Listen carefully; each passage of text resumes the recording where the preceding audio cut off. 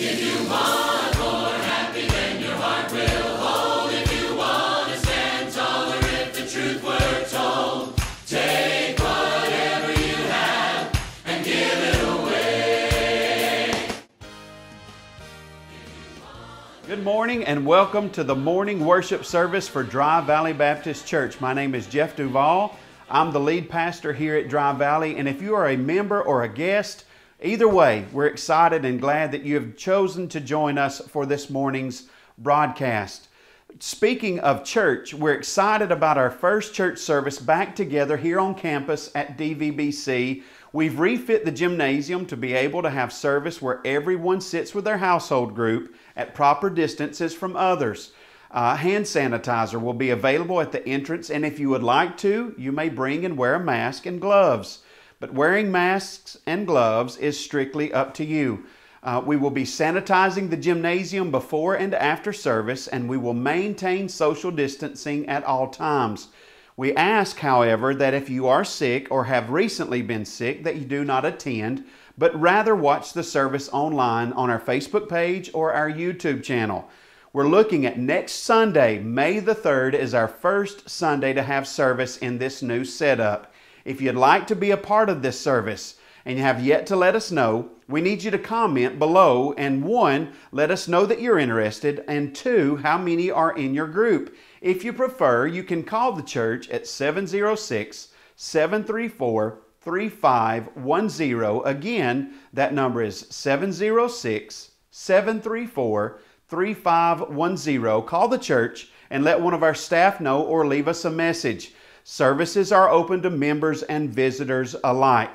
We will let everyone that expresses interest know of the service times and details next week. If you have any questions, please let us know. Well, up for us first this morning, it's the DVBC Worship, the praise team. And we have a special guest. Joining Brother Buddy and our praise team is his daughter, Tori. Listen as the Dry Valley Baptist Church praise team sings for you, Who You Say I Am.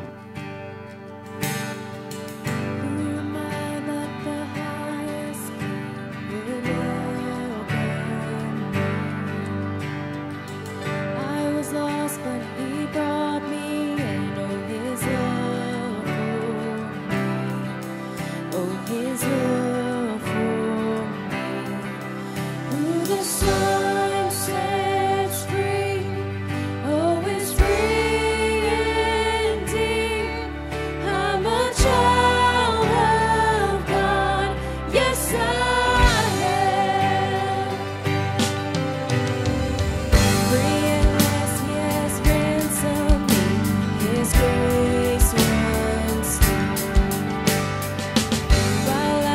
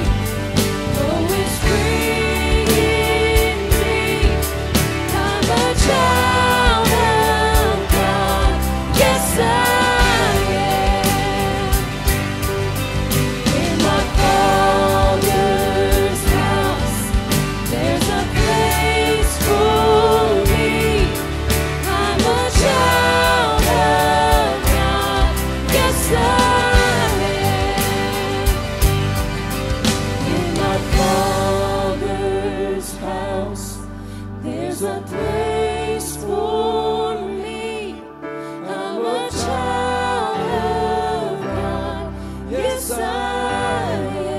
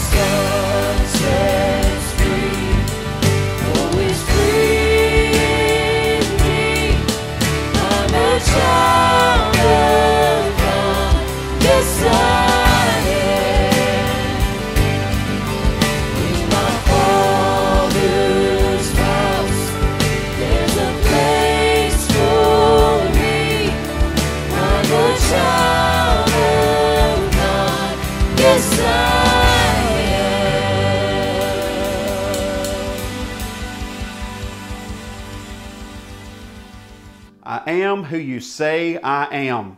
Our praise team is going to come back around for you at this time and sing a beautiful song. Listen as the DVBC praise team sings for you, King of My Heart.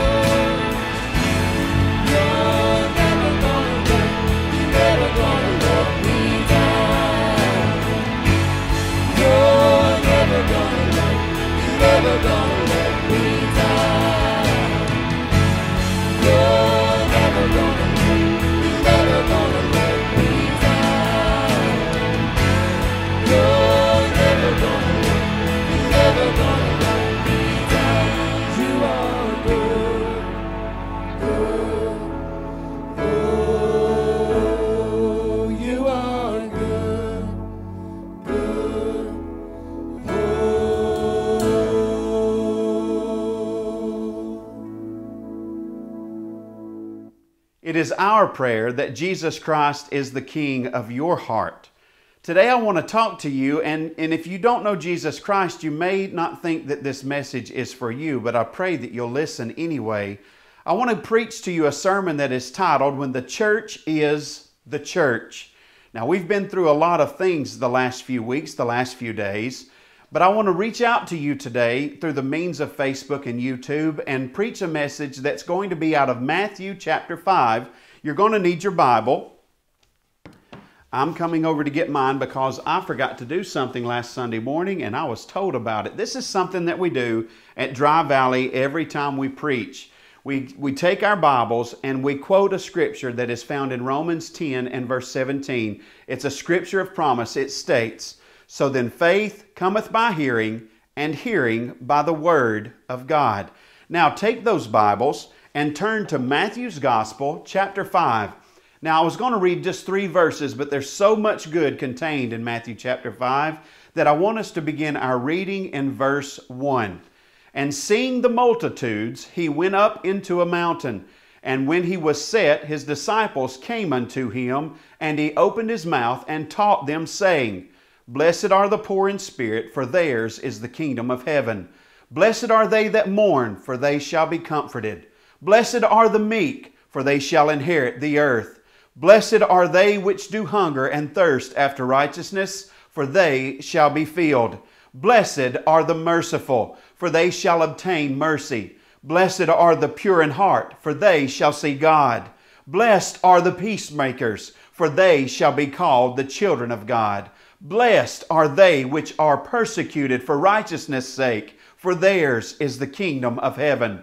Blessed are ye when men shall revile you and persecute you, and shall say all manner of evil against you falsely for my sake. Rejoice and be exceeding glad, for great is your reward in heaven, for so persecuted they the prophets which were before you." Verse 13, "Ye are the salt of the earth. But if the salt have lost his savor, wherewith shall it be salted? It is henceforth there no good for nothing, but to be cast out and to be trodden under foot of men. Ye are the light of the world. A city that is set on a hill cannot be hid. Neither do men light a candle and put it under a bushel, but on a candlestick, and it giveth light unto all that are in the house." Listen to verse 16. "Let your light so shine before men, that they may see your good works and glorify your Father which is in heaven." Heavenly Father, we come to you on this Lord's Day, thankful for the opportunity to be able to reach out to the congregation of Dry Valley through the means of technology. Father, our heart yearns for the day when we're back together. Cannot wait for that day. But until then, I praise you for the means to be able to have church online. Father, for everyone that is tuned in today, speak to their hearts. God, I pray you'll touch my heart and to every listener. If they're saved, I praise you. If they're lost, I praise you that today could be the day when they become a child of God. If they're disheartened or if they're down and out, may their burdens be lifted today through your precious word. May the words of my mouth and the meditation of my heart be acceptable in thy sight, O Lord, my strength and my Redeemer. This prayer I pray and humbly beg in the name of Jesus Christ. Amen and amen. Forgive me. Well, I want to talk to you after looking at this passage found in Matthew chapter 5. I want to talk to you about what it is when the church, what happens when the church is the church. What happens when the church is the church? Well, first, if you're taking notes, I would write down when the church is the church, the Savior is glorified. Verse 16 reminds us that we let our light shine before men for the glory of God the Father. It's not so that men can see our good works and think much of us, or for awards, or for folks to look at us in amazement. But we do good things. We live a life before others. We let our light shine so that others can see Jesus in us, and He receives the glory. Now, there's a word we hear a lot lately. It's quarantine. And quarantine's stopped a lot of things, but it's not stopped the church from having the ability to bring glory to God the Father. In the past few weeks, I've seen the church helping in the community. Just recently, we were hit with a tornado. A destructive storm blew through, and there I saw the church coming together out in the community, helping with cleanup after the storm. I've seen church members taking food to shut-ins and those who are sick and in need. I've seen the church calling and checking on one another. How are you? How have you been? Just wanted to see how you're doing. Just this week, we've seen God take Roger Reynolds, who was at death's door, and heal him in an amazing and wonderful way. I've seen the church. This one really blesses me. I've seen the church loving on one another to an extent I've never seen in my life. This past week, several of us came together to set the gymnasium up for church here on campus next week. And before we could leave, we had to have prayer and thank God for the opportunity that we had, that He had given us just to come together in the means of working. The past few weeks, our praise team has gathered, and our AV and technical staff has been here. And I can't tell you the times I've heard them speak to or talk about how wonderful it was just to get together with other believers. You see, the desire for God's people to get together, to be the hands and feet of Jesus, has not been diminished by COVID-19. No, I tell you, it's been increased exponentially. When the church is the church, the Savior is glorified. So not only when the church is the Savior glorified, when the church is the church, the lost are saved. In Acts chapter 16, I think of Paul and Silas. God uses them there in the life of a demon-possessed girl. They end up in prison, and all they did was help this girl. They end up in prison, but there in prison they did not complain. They praised. The power of God fell on that place, and the prison doors shook. That place shook. The prison doors were open. The warden, awakened by the stirring of the building, the power of God falling on that place, the warden runs in and he looks around and he sees all the doors open. And in that day and age, he was responsible for all the prisoners. He knew his life would be taken because they'd all ran away. He draws his sword. He's going to take his own life, and he hears from the cell, he hears Paul cry, "Do thyself no harm, for we're all here." That warden looks around, and sure enough, not only are Paul and Silas still in the prison, but all the prisoners are in their cells. He's so moved by the example of their faith. This warden is so stirred so much that he looks to Paul and he asks the question, "Sirs, what must I do to be saved?" You see, quarantine has stopped a lot of things, but it has not stopped the power of God from saving souls. In the weeks of quarantine, I've personally seen God saving souls in their homes. Just a few days ago, I remember receiving a wonderful phone call from my mother letting me know that a little man by the name of Reed, there in the home after a Bible study, had given his life to Jesus Christ. And to hear that little man say, "Brother Jeff, I'm a Christian. The Holy Ghost lives in my heart." What a wonderful experience that was. I remember 2 Sundays ago, a brother in Christ calling me overjoyed. He couldn't wait to call me and share with me that after having drive-in church, a new term to us, drive-in church, that a young man had been saved in their parking lot.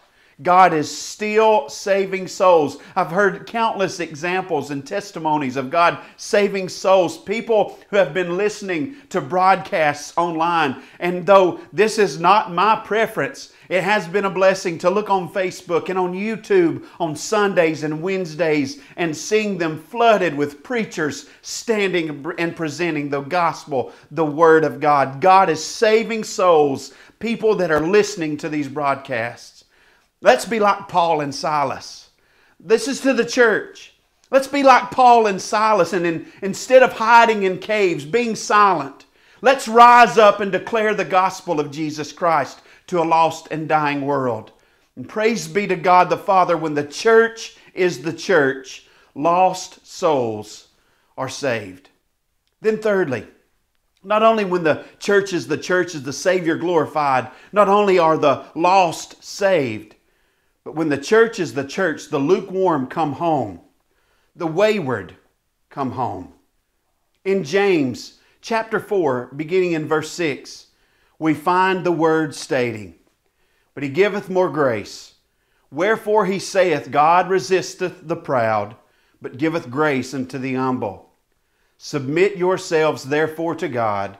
Resist the devil, and he will flee from you. Draw nigh to God, and he will draw nigh to you.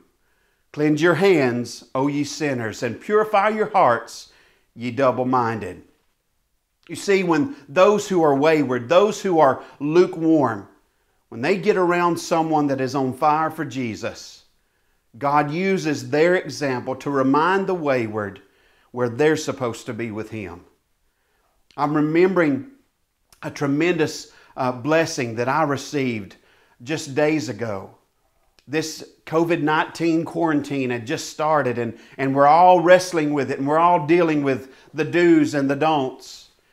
And I received word that a mother within our church family, extended family, that God had used this quarantine time, this COVID-19 pandemic, to open up her eyes and see that she was not where she should be with the Lord.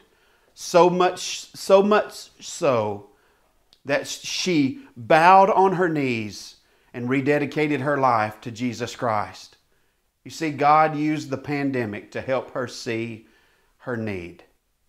Maybe today, this last Sunday of April, in the midst of a very unique time, maybe you're not where you need to be with God. Maybe today you needed a reminder. Maybe today you needed a reminder that God made the promise that if you'll draw near to Him, He will draw near to you. When the church is the church, the Savior is glorified, the lost are saved, the lukewarm come home, the wayward come home. We have one more song for you today. It's our closing song, and it mentions the name above all names, Jesus. My friend, if you have need today, call out to Him, and I promise you He will answer. Call out the name Jesus. If I can be a help to you, please come in or message me, and I'll do my best to help you. It's been a privilege to be with you. Listen as our praise team sings the song, Tremble.